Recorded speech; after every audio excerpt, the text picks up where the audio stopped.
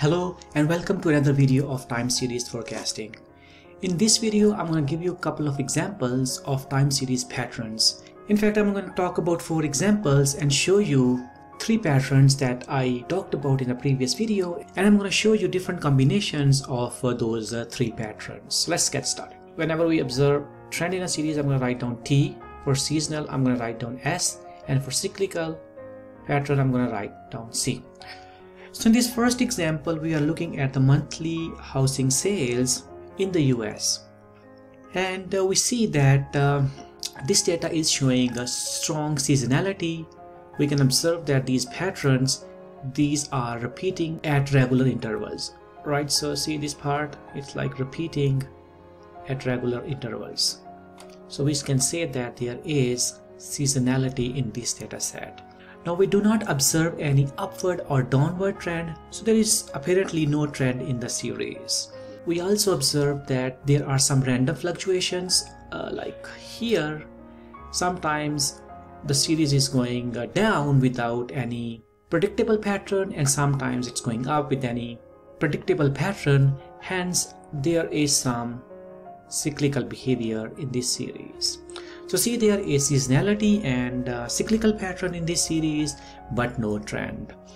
So let's look at another example.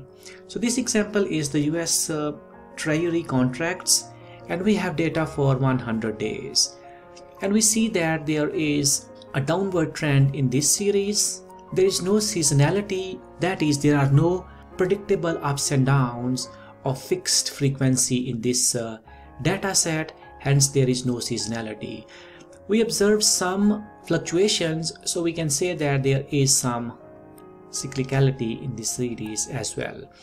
Probably this series is a part of a large series because we have data of just 100 days. So if we zoom out and look at the whole series, we may observe more patterns. But given the data that we have for 100 days, we only observe trend and some cyclical behavior in this data set. Our third example is the Australian monthly electricity production, and we see a strong increasing trend here. The electricity production is going up starting from 1960s.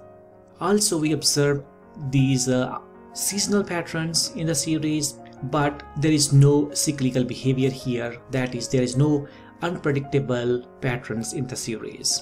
And our fourth example is the daily change in the Google stock price. There is no trend, seasonality, or cyclical pattern in the series. So this series is absolutely random, or what we call white noise, right? So these are different patterns or different combinations of these 3 patterns that you will observe in the series. Now we can use this information to build our model, and we can assume that the trend component or the seasonal component is going to keep repeating itself in the future. Hence, we can use that information and forecast. Now, if our series is showing randomness, as this series is showing, this series is completely random, and we'll see that it's very hard to predict this type of series because it's random.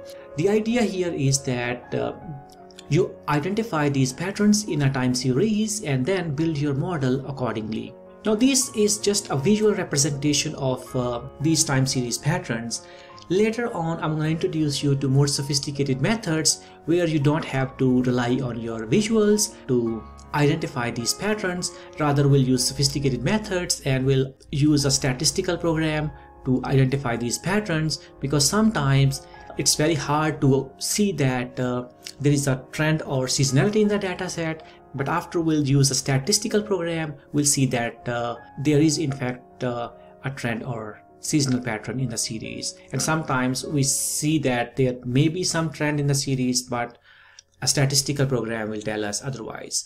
We'll look into those methods later on, but this is just an idea about observing these patterns in a series and building your model accordingly. Alright, I'll see you in the next video. Bye bye.